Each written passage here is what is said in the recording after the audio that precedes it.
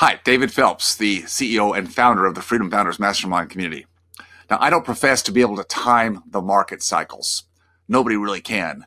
But I do know how to ride the waves, meaning that we know that there's always going to be business cycles. And a business cycle means there's an up market for a period of time, and then there's going to be some kind of a reset in down market. There's various degrees of those up markets, down markets. Some are lighter than others, and some are heavier. The last really great one we had, great recession, was 2008. That downturn, the financial meltdown, and subsequent recession that we went into was considered the greatest one since the Great Depression of the 30s, which most of us didn't have a chance to experience, thankfully. We are in another reset now, this time triggered by a virus. Really didn't have anything to do with the financial markets or real estate or anything at this point.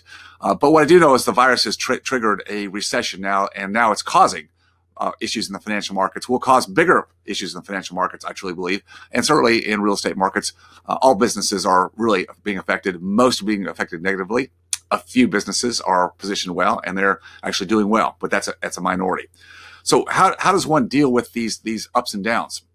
Here's what I know. Again, nobody can time the markets, but if you learn how to invest and position yourself both in your businesses and in your investments, then you can ride the big waves. You can't hit the ups and the downs perfectly, but you can ride the big waves. See, too many people, in my opinion, abdicate, meaning they don't put any time or education or getting experience in how to deal with the economy. They just put their head down in the sand. And I mean, not in a bad way, but it's their work ethic. I'm just going to put my head down. I'm not going to look left or right. I'm just going to work hard like a plow horse.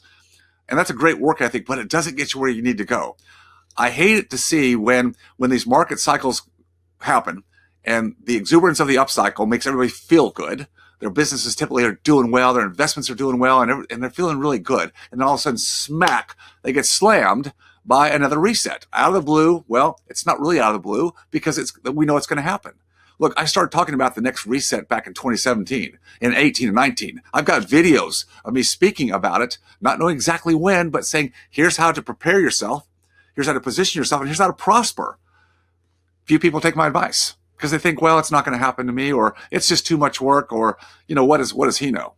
Again, if you learn how to ride the waves and position yourself, you can stay on top and not get pummeled by the tsunamis that hit everybody else.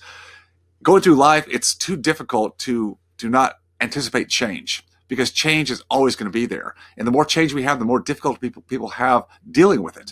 If you just get used to the fact that there's going to be change, there's going to be upheavals in the marketplace, and it's going to affect your business and your personal life and your investment life. But if you position yourself so you can ride through those waves, it's called like riding through the gap, right? The gap. If you get through the gap, then on the other side, you're way ahead of everybody else. And that's all it takes in life. You don't have to be perfect. You don't have to be the fastest, the best at anything, but you just have to be ahead of the other people. It's not that hard to do. It's what we do in Freedom Founders. It's what I love to do is have a board of advisors, not just me, but a wealth of people who have been through many recession cycles in both business and in real estate. And we learn how to keep our finger on the pulse and how to direct or orchestrate our investments so we don't get pummeled every 6 to 8 years when there's another recession or downturn. We ride that wave. We may take a little bit of a dip, but not the slam that people take in the stock market or Wall Street or the speculators in real estate or business that get slammed down and have to like restart. It takes years for them to dig themselves back out again. It's the key to life. Don't do it solo. Don't do it by yourself. Find other people who have already gone down that path and have figured it out. Find people who are actually living a life that you want to live, not still trading time for dollars. Nothing wrong with that. But if you're taking advice from those people, they haven't figured it out yet. Find the people who have done it.